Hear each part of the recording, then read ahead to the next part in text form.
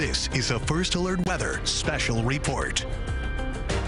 And good afternoon, everyone. I'm Lonnie Quinn here in the CBS 2 Weather Center, just showing you the picture outside here in New York City, where we have some light to moderate rain that is falling.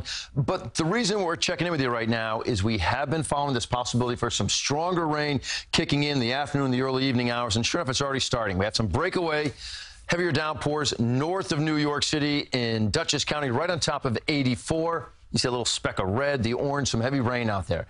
All right, then I'm going to take us south of New York City. There's New York right there. Anywhere from Edison over to Raritan, Hamilton, and some lightning strikes out there as well. This is the main show that's going to come through the area, and here's how it plays out.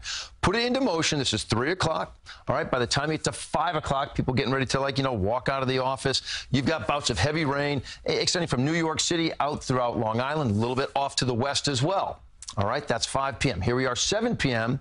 The heaviest activity is now for the east end of Long Island. You still have some straggling rain showers out there, heaviest east. And then you get to, say, 9, maybe 10 o'clock at night. You're done entirely, getting ready for a good-looking Friday. So we do have a yellow alert out there. The timing would be from now until 9 p.m. because of rain, which could be heavy at times, maybe causing some ponding on the roadways. There's a marginal risk that some of the storms could be on the severe side, but the flash flooding is something that we are keeping our eye on. Now, you get into tonight, again, you're dealing with the wet weather. It stops around 9 or 10 altogether. 69, setting you up for a good-looking day tomorrow. High temperature of 86. We'll get there. Got to get through tonight first. Let's get you back now to your shows.